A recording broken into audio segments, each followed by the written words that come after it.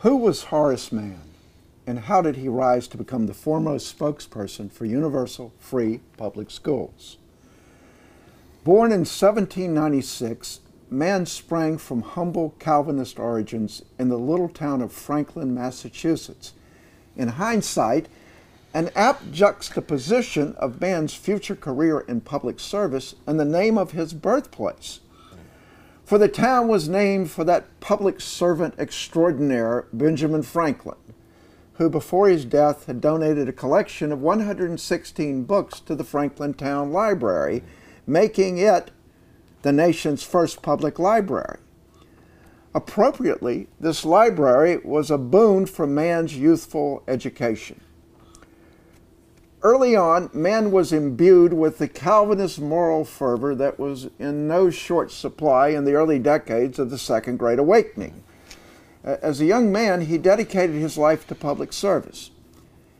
He attended Brown University in Providence, Rhode Island, graduating in 1816.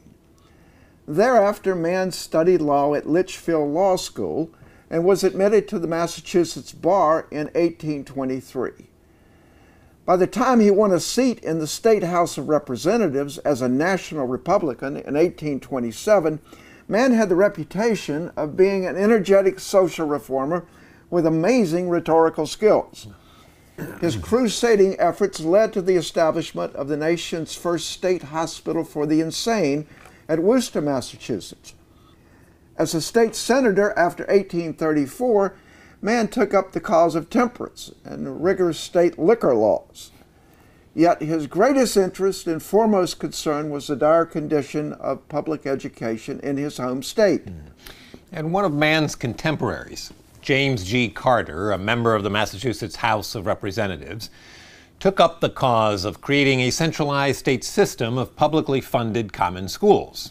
As chairman of the legislature's Committee on Education, Carter directed passage of a bill to establish a state board of education, although he fell short of persuading his fellow legislators to create a state superintendency of common schools. Consequently, the State Board of Education had no real authority over the public schools. Its charge was to enlighten the public about the need to upgrade the state's district schools. The law allowed for the appointment of a secretary, whose responsibility was to collect and disseminate information on educational practice and to publicize what today might be called best practices. The Massachusetts legislature chose Horace Mann to be the first secretary to the State Board of Education, a position Mann accepted with alacrity, even though it spelled the end of his political career. The cause of public education became Mann's obsession, a calling that demanded someone of his enormous talent, irrepressible optimism, undaunted indefatigability, and unmatched rhetorical skills. Mann was a minister manqué, a term meaning that he evangelized for his cause throughout the state.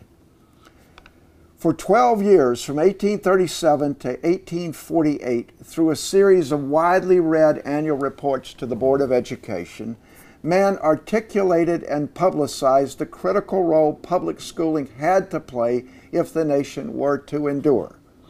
He took up Thomas Jefferson's oft-repeated argument that education was the essential prerequisite for a vigilant citizenry.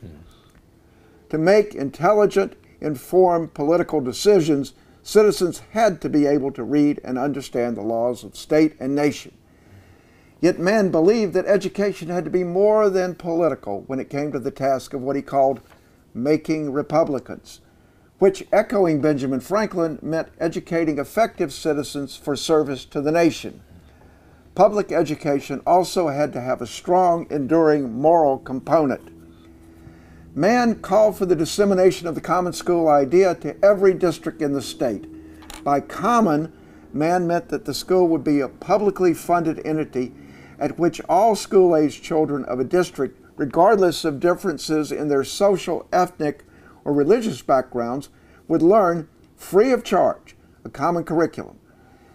That curriculum's foundation was reading, English grammar, writing, arithmetic, and geography, hygiene, and vocal music.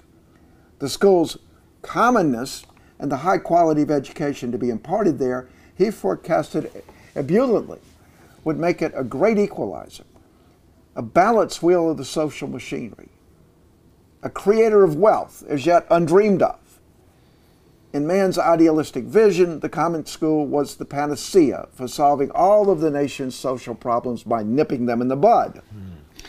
As for the moral underpinning of a common school education, in man's view, the King James Bible was the foundational textbook, to be read aloud by the teacher without comment.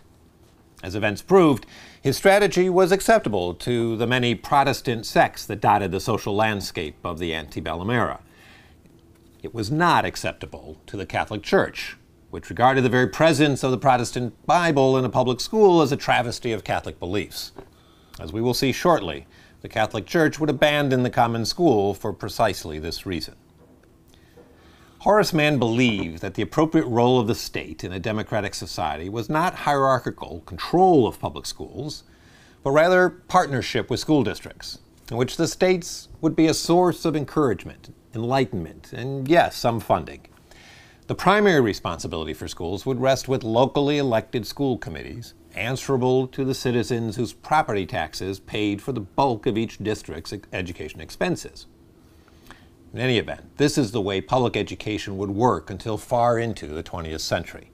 Direct state regulation of public schools wouldn't happen until the early 20th century with the enforcement of compulsory school laws. Finally, Mann understood that public schools needed qualified teachers. To that end, he played an instrumental role in the establishment of the nation's first normal school, a teacher training school at Lexington, Massachusetts, which opened in 1839. The term normal school signified that the school would impart professional norms or standards for teaching. In summary, Horace Mann and his Whig allies in Massachusetts, and more broadly New England, launched a movement that would spread as a grassroots phenomenon to every corner of the nation in the half-century following the Civil War. The exclusion of Black Americans from the common school movement is a topic we consider in a later episode. We turn in our next episode to the ideology of the common school leaders.